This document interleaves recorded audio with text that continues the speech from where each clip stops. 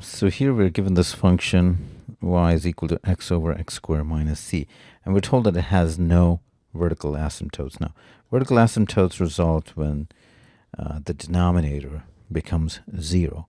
So if c is negative, then it will be x squared plus a number. So for example, if c is minus 3, this becomes x squared plus 3.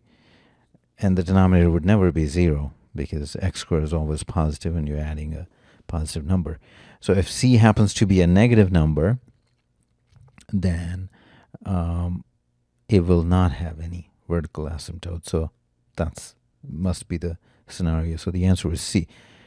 Comment on c equal to 0. If c happens to be 0, it's x over x squared or 1 over x, which will have an asymptote, vertical asymptote at x equals 0. So that's not the correct answer.